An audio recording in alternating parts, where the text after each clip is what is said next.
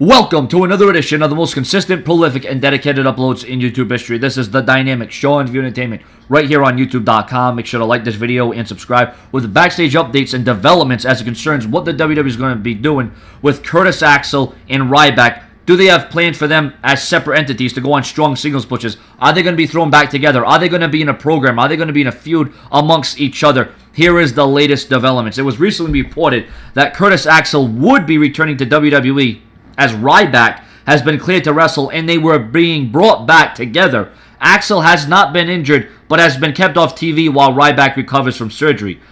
It was also reported that Curtis Axel could come back on his own with a turn.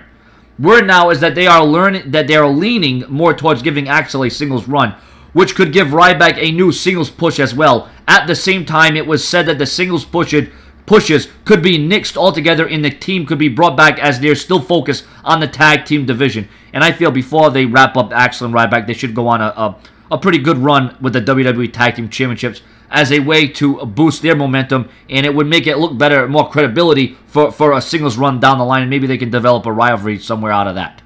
Regarding a singles run for Axel, there isn't a lot of optimism backstage due to how Axel couldn't draw heat with the backing of Paul Heyman. Axel has his supporters. Now, here's the thing. Axel, in my opinion, he has the look, he has the skills, he has the wrestling ability. The guy has all the tools, all right? That's the bottom line. That's the truth.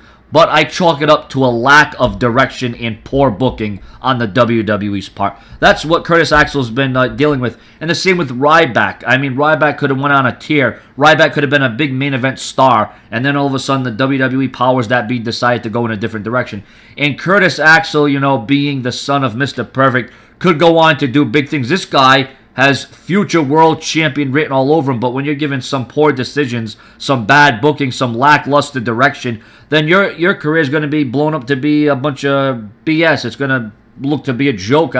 They need to, maybe it would be a good idea to put Axel and Ryback back together as they can work off of each other.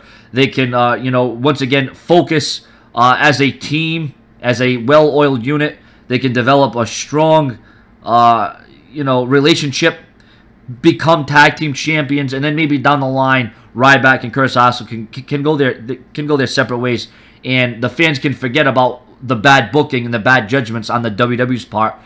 And then down the line, like I said, maybe people will forget about all the bad things that happened with Ryback and Axel, and these two guys could potentially be a main event of a pay-per-view one day. I mean, who knows? Stranger things have happened. They both deserve it. Your comments, your opinions, subscribe.